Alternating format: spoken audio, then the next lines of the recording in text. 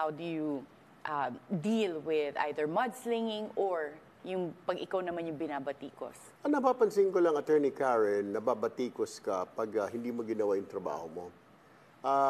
Let us not forget that we were elected by the people as their representative. We represent them in Congress. So kung ano ang problema ng lugar nila, ng mga tao doon, dapat marinig dito sa taas. E pag hindi mo ginawa yon, iingay yung tao na hindi namang kumikilos yung congressman namin, wala namang ginawa yan dito, useless, di ba? So, dapat mong gawin, you do as what they want you to do, di ba? Kaya ka-inelect nila because they believe na may magagawa ka. Eh kung wala ka namang gagawin sa Congress, ano pang silbi, di ba?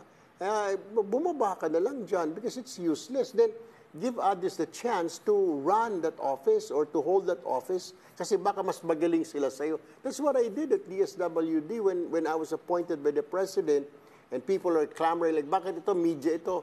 And I told them, just give me a few months. If I cannot do my job, then I will step down.